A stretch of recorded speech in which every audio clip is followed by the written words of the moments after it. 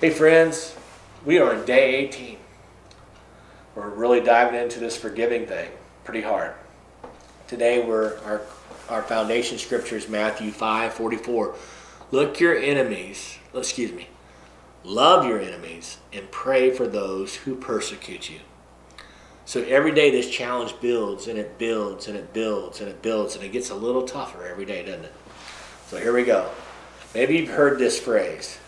Do not hate your enemies. Instead, pray for your enemies because it's super passive aggressive and will totally tick them off.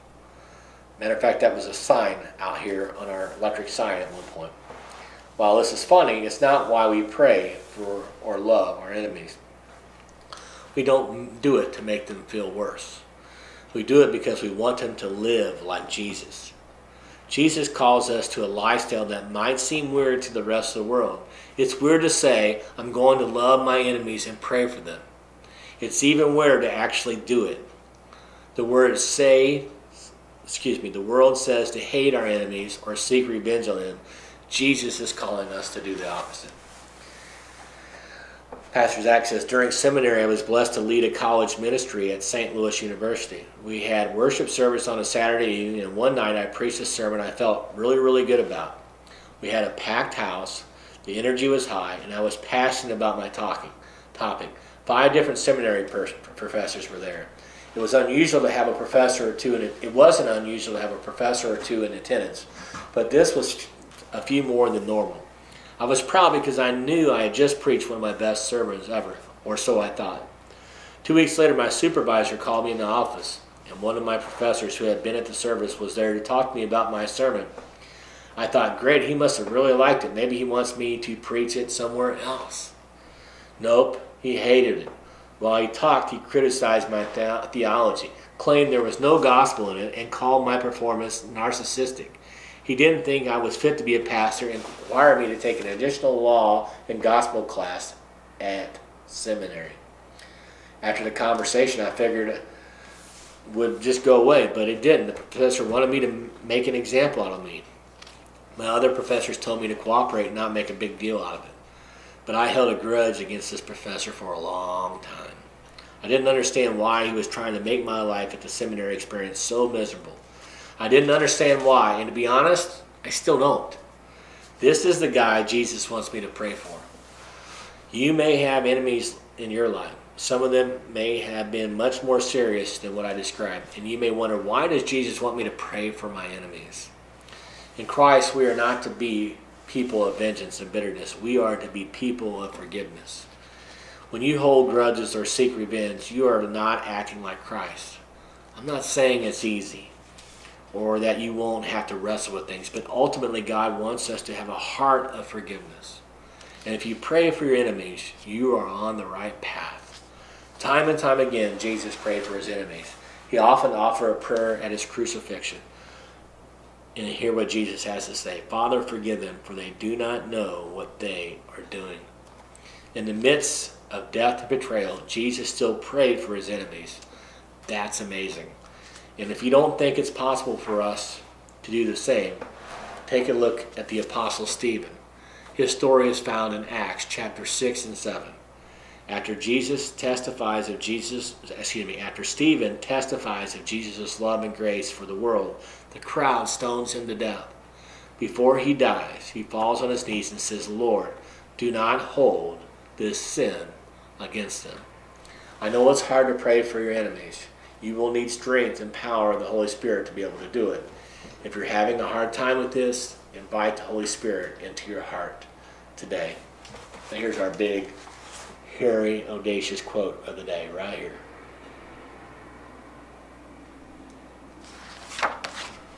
In Christ, we are not to be people of vengeance and bitterness. Amen. It's not our cup of tea. And so we're going to read that chapter about Stephen here in a minute. Acts chapter 7, verses 54 through 60. If you have your book, it's on page 118. If you don't, I encourage you to get your Bible out and get into the Word of God, and let's read together. Pastor Zach says, notice in this passage how Stephen, just like Jesus, had the power to pray for his enemies in the midst of dying. So here we go.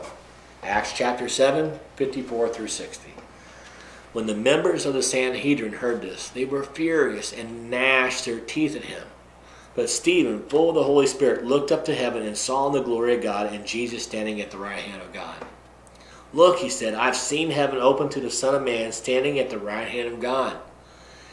As this, they covered their ears, yelling at the top of their voices. They all rushed him, dragged him out of the city, and began to stone him. Meanwhile, the witnesses laid their coats at his feet of the young man named Saul. While they were stoning him, Stephen prayed, Lord Jesus, receive my spirit. Then he fell on his knees and cried out, Lord, do not hold this sin against them. When he had said this, he fell asleep. So our challenge today, friends, is to pray for those who have hurt you, abused you, or become your enemies. This isn't easy to do, but God will use it to transform your heart. You've seen plenty of demonstrations in books and stories, on the news, people's kids being murdered, abused, taken, abducted, put on the slave market, sex slave market. The list goes on and on and on. This stuff happens every day, especially here in St. Louis. I mean, there's always tragedy every night. Turn on the news. If it reads, it bleeds. Or excuse me, if it bleeds, it reads. It's just everywhere in the paper. It's all over everywhere. Ugliness, hatred, so much justification to not like people, to hate people even.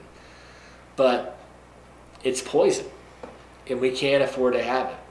Even if it lands on our own doorstep, we can't afford to have it. We have to let it go. But we need God's help to do that. And we need our friends in the kingdom to do that. We need people that we can be honest with, that we can be transparent with, that we can say, you know, this sucks. And I'm angry. I'm hurt. I'm devastated. But we have to find that, and we have to move on. And it's imperative. It's not an option. It's what we're called to do. It's not easy. It doesn't mean we have to go buy them lunch and Christmas presents for the rest of our life, but it means that I have to let it go. I have to forgive them. And it takes sometimes every ounce of energy we have to do it. But we can do it. It's not impossible. There's nothing impossible in the kingdom with the Holy Spirit's aid. That's inside God's will. And God says that this has to be done. It tells us in Matthew 25, if you come to the altar to pray and ask for a favor, ask for God's blessing in your life, bringing a gift to pay homage to God, the Bible tells us real clear. It says to leave your gift at the altar and go get right with your brother. Friends, there is no option here. This is what we're called to do. And then go get right with your brother, and then come back and present your gift. So you want your prayers answered, you want to be blessed in life, then you got to be right with the people in your life. Another scripture in John tells us that if you confess with your lips, saying with your heart, praise God, love God, you confess this to everybody, I love Jesus, but you hate your brother, you're a liar. Liar, liar, pants on fire.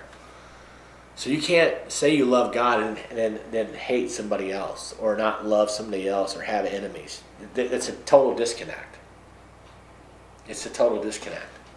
So it's not possible. So if you're doing that, quit lying to yourself. If you truly love God, if you truly love Jesus, then you're going to be obedient to what God says. Not out of self-sacrificial love, but out of total obedience. You're going to do what God tells you, which he says to go forgive your enemies and go pray for them and love them. And man, that's hard. But if you're going to be obedient, then we just got to go do it. But you can do it. I can do it. We can do it together. We need each other. We got the aid of the Holy Spirit. We can do this. You can do this. So make it happen. It's going to make a huge difference in your life, your attitude, your reflection, your connection with the Lord. It's going to improve all those things. So go make it happen, friends. I'm praying for you, but you can do this.